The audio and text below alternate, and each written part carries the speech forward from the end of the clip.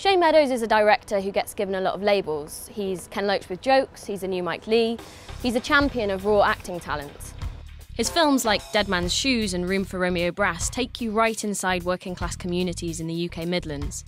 It's fair to say that he's one of the most unique voices working in modern British cinema. His feature, This Is England, and the TV series that followed it, told the story of a group of friends growing up in Thatcherite Britain. And now with the release of what might be the final season, we sat down with Shane Meadows to talk to him about This Is England 90.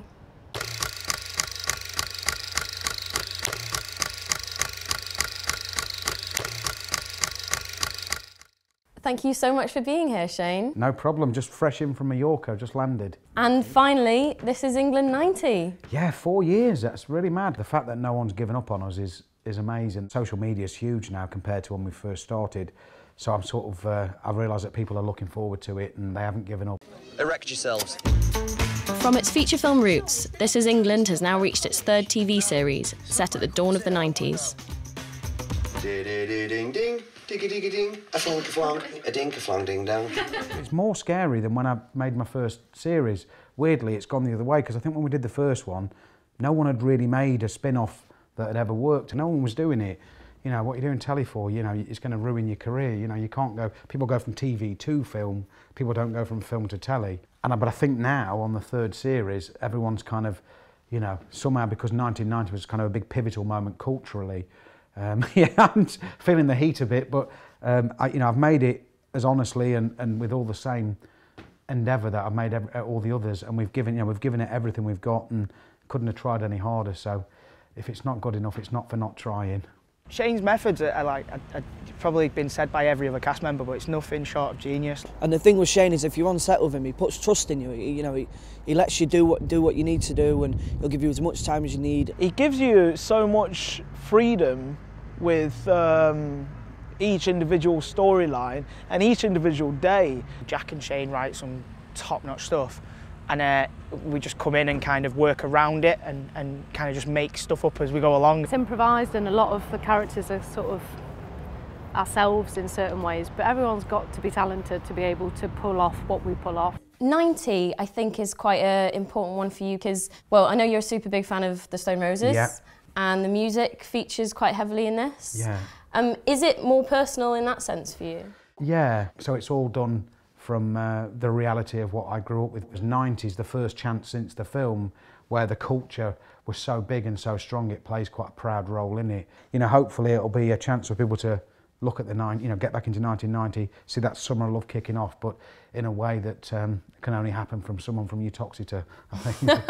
So I actually got to watch the first episode today, yeah, and I noticed sort of drug use is coming into it a little bit more. What I saw happen across 1990 was that there was this massive feeling that the UK shrunk into almost like one town or one county, where, you know, 1989, you know, I was starting to go out to the odd disco in Stoke, or you might travel up to Blackpool, and everyone was fighting, and, you know, you always felt like there's going to be a scrap in it. It was always this aggression and this sense of violence wherever I went.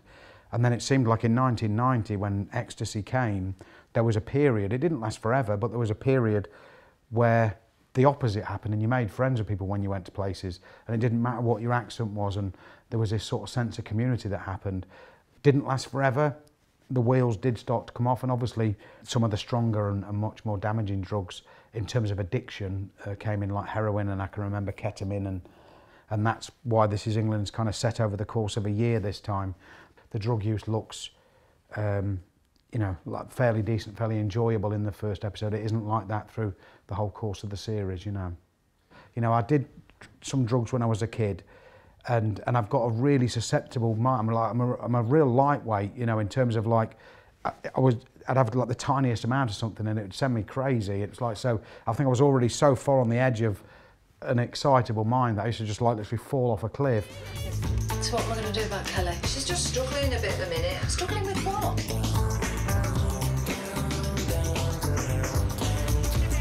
I done last night, wasn't it? Crazy. Don't worry, guys. The good times will come again. You were also really lucky, I think, with the 80s, in that there were these incredible subcultures. When you look at 2015, if you were going to set This Is England now, what subcultures are there? Do you think they're sort of dying away? Yeah, I do. I was thinking about that. I was thinking it was almost like every 2 years in England, you know, starting from the 50s, you know, when in America Bill Haley and Elvis Presley, and then the Beatles, and then you kind of get the Black Sabbath and the Led Zeppelin and all them sort of things. Then you get glam rock, then you get punk, then you get New Romantics, you know, and you kind of work in skinheads and then ska. It was like every 2 years, and gothic, you know, and that's maybe why it has to finish at 90. Maybe kids don't need that anymore. Maybe they don't need something to attach themselves to believe in, that the parents go, what is that shit, you know, and you go, it's the best thing I've ever heard, and they're going, it's just noise. I don't know whether them days are over, maybe, because I don't think there's been anything that's truly broken the mould or come out that's felt new for a long time. Maybe hip-hop was the last thing, you know, in terms of England. I think that sort of Manchester scene seemed to be like one of the last, maybe the final hurrah. To think that this could be the last one is a horrible feeling, honestly, because you know, we all get on so much, we all absolutely love each other. It's such a cliche, actory thing to say that we are a family, but we are, you know what I mean? Like, we go out together and we meet up as much as we can. I'm hoping, personally, and same with everyone, all the cast, are all hoping that this isn't the last one. You've said it might be the final one? Well, I think, you know, it's a lovely end, because, you know, Margaret Thatcher left office in 1990, and she's played a kind of role all the way through. You know, she's kind of, you know, she took the country to the Falklands, and you know, in the original film, and Sean lost his dad. And so beyond this, because I do improvise, some stories unfolded across making this that aren't quite the full stops. But at the moment, I'm planning to do a film next, and possibly another TV project. Maybe, you know, 10 years from now I'll have done another 3, but as it stands at the moment, it kind of is the end. Well, for me, I first watched This Is England when I was a teenager, so I really feel like I've grown up with Sean and with that cast of characters. Yeah. Is it going to leave a big hole in your life? It's quite an amazing experience making a film. You know, it's a bit like having a summer holiday when you're a kid, where, you know, ultimately you've got 6 weeks of just being with a group of people. You're doing the thing that you love, and then at the end of it, you kind of go back, because we don't all live in the same town, and the dishwasher needs loading, you need to go shopping. Yeah, there is going to be a bit of a sadness, but I'd rather leave a brilliant legacy where people go, it was really good for the first 3 series, but then it went really crap.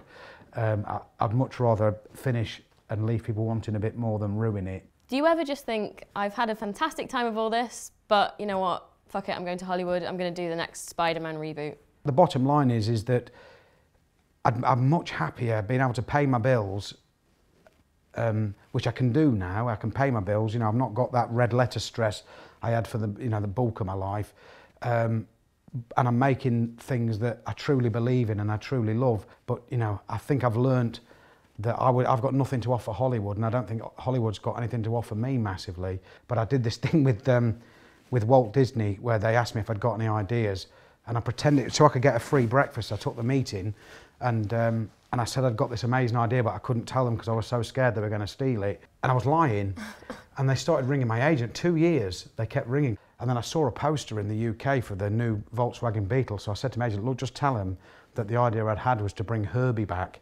And I said, you know, but it's a modern one. And basically, if I was going to do it, it'd be like Herbie goes ram raiding in Manchester and then ends up doing this really cool stuff afterwards. But it's like Shane Meadows' twist on it. And thinking they're just obviously like, and they loved it and they wanted me to do it, and I had to turn around and just tell them I didn't want to do it. So they made it with Lindsay Lohan instead, and did a really, really, really silly version. But I think that came out of my lie. I would totally have watched that. Yeah. That sounds amazing. Yeah, so Herbie's a real little shit in it. And they said, would you mind not having any swearing in it? And I was like, I'm not doing it. It's a joke. Yeah. It's not gonna work. Thank you so much. It's been a real pleasure, Shane. Thank you for having me.